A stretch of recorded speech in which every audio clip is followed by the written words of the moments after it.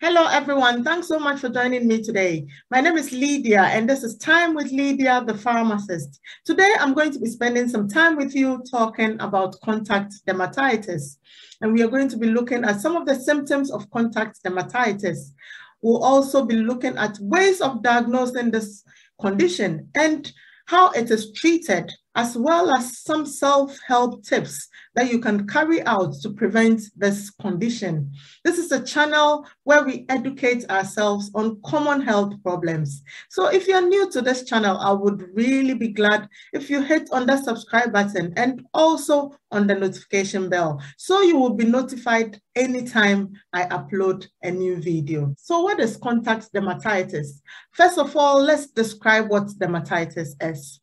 Dermatitis is a type of inflammation of the skin, and it is also known as eczema. Contact dermatitis, which is also known as contact eczema, is a term used when this inflammation is caused by direct or indirect skin contact with something in a person's environment, and this results in a red, itchy rash. The rash isn't contagious or life-threatening, but it can be very uncomfortable. Contact dermatitis occurs when you're exposed to substances that irritate your skin or triggers an allergic reaction. The substances could be one of thousands of known allergens and irritants, and some of these substances may cause both irritant contact dermatitis and allergic contact dermatitis. Now let's look at the difference between irritant contact dermatitis and allergic contact dermatitis. Irritant contact dermatitis is the most common type, and it is a non-allergic skin reaction that occurs when a substance damages your skin's outer protective layer. These substances strip the skin of its natural oils. Some people react to strong irritants after a single exposure. Others may develop signs and symptoms after repeated exposure to even mild irritants. This occurs quite commonly in people who wash their hands a lot. Example, bartenders, healthcare workers, and hairdressers. And some people develop a tolerance to the substance over time. Common irritants include solvents, rubbing alcohol, bleach, and detergents, shampoos, some airborne substances such as sawdust or wool dust, plants, fertilizers, and pesticides. Allergic contact dermatitis occurs when a substance to which you're sensitive to triggers an immune reaction in your skin. It usually affects only the area that came into contact with the allergen, but it may be triggered by something that enters your skin through foods, flavorings, medicine, or medical or dental procedures. You may become sensitized to strong allergens after a single exposure. Weaker allergens may require multiple exposures over several years to trigger an allergy. Once you develop an allergy to a substance, even a small amount of it can cause a reaction. Common allergens include nickel, which is used in jewelry, buckles, and many other items. Medications such as antibiotic creams, balsam of Peru, which is used in many products such as perfumes, cosmetics, mouthwashes, and flavorings. And then formaldehyde, which is a preservative, some disinfectants, and some fabrics. Personal care products such as deodorants, body washes, hair dyes, and nail polish. Plants such as poison ivy and mango, and also some insecticides. Children also develop this condition from the usual allergens that I have mentioned, as well as from exposure to diapers, baby wipes, sunscreen, and clothing. Now let's answer this question. Is contact dermatitis hereditary? People with a tendency to asthma, eczema, and hay fever develop irritant contact dermatitis more easily than others. And this tendency runs in families. Allergic contact dermatitis is not normally hereditary. Now let's move on to the factors that can put you at risk of developing contact dermatitis. Some jobs and hobbies put you at higher risk of contact dermatitis, and examples include healthcare and dental employees, metal workers, construction workers, hairdressers, and cosmetologists, auto mechanics, scuba divers, or swimmers due to the rubber in face masks or goggles, cleaners, gardeners, and agricultural workers, cooks, and others who work with food. So what does contact dermatitis look like? The hands are the commonest area on which contact dermatitis develops, followed by the arms, neck, and face. After contact with the irritant or allergenic substance, itching of the skin is the commonest symptom, and this can be intense. The skin may become red, bumpy, blistered, and scaly as well. And sometimes too, there can be dryness. Now let's look at how contact dermatitis is diagnosed. Your doctor may be able to diagnose contact dermatitis and identify its cause by talking to you about your signs and symptoms, questioning you to uncover clues about the trigger substance, and they would examine your skin to note the pattern and intensity of your rash. Your doctor may recommend a patch test to find out if you are allergic to something.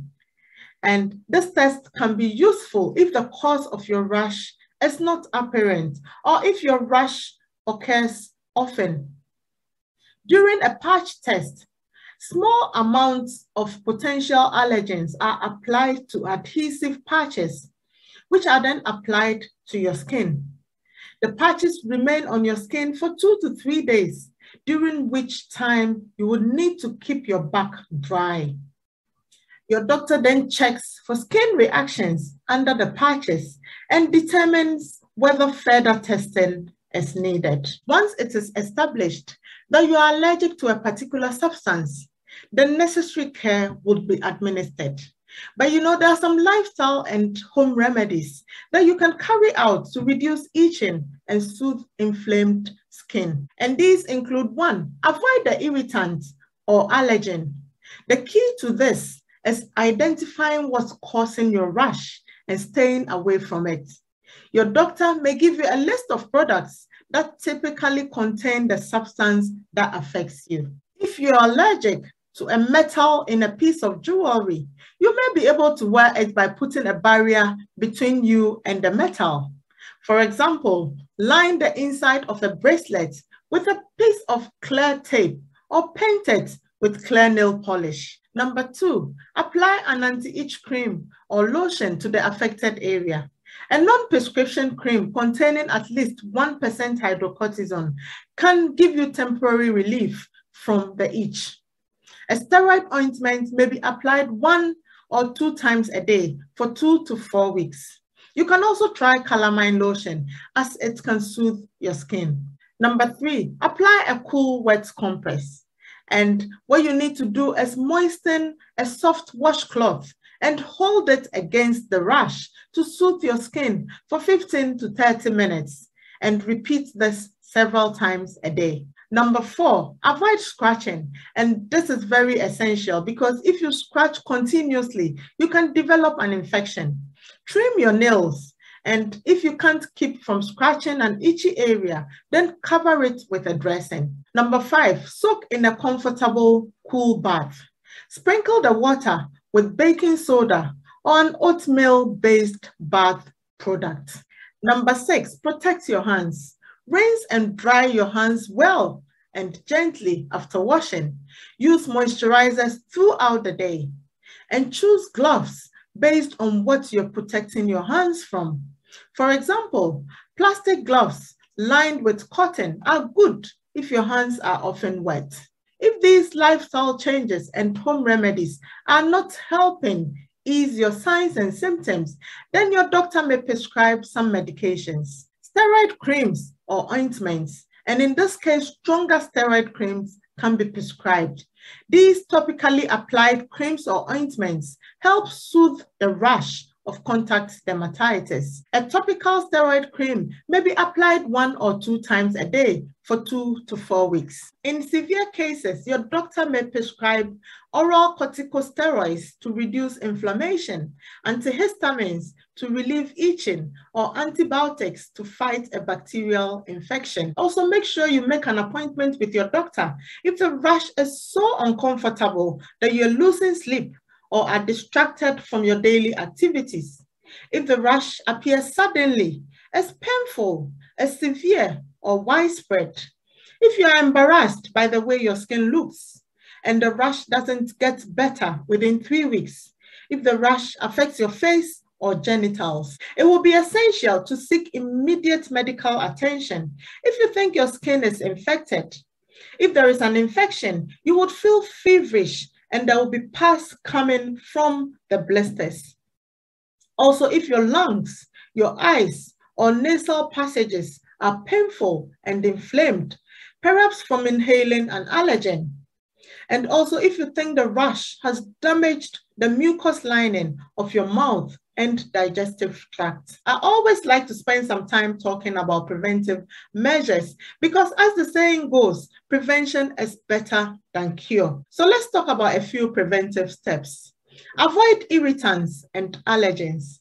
Try to identify and avoid substances that irritate your skin or cause an allergic reaction. If you cannot avoid contact, you can take steps to reduce the risk of the allergens or irritants causing symptoms. Secondly, wash your skin. You might be able to remove most of the rash-causing substance if you wash your skin right away after coming into contact with it. Use a mild fragrance-free soap and warm water. Rinse completely, then apply an emollient as soon as possible. Thirdly, change products that irritate your skin. Check the ingredients in makeup or soap and make sure it does not contain any irritants or allergens. The next protective step, wear protective clothing or gloves. Face masks, goggles, gloves, and other protective items can shield you from irritating substances, including household cleaners. Also, if you are allergic to some metals, you can apply an iron-on patch to cover metal fasteners next to your skin. This can help you avoid a reaction to gin snaps, for example. Also, apply a barrier cream or gel. These products can provide a protective layer for your skin. For example, an over-the-counter skin cream containing an ivy block may prevent or lessen your skin's reaction to poison ivy. Finally, use a moisturizer. Regularly applying a moisturizing lotion or cream can help restore your skin's outermost layer and keep your skin soft and beautiful. I hope you have learned something today. Please give this video a thumbs up, share with family and friends, and leave your comments in the comment section. Don't forget to hit on that subscribe button if you haven't yet done so. I really appreciate you spending some time with me today. Thank you so much, and I hope to see you soon in my next video. Bye for now.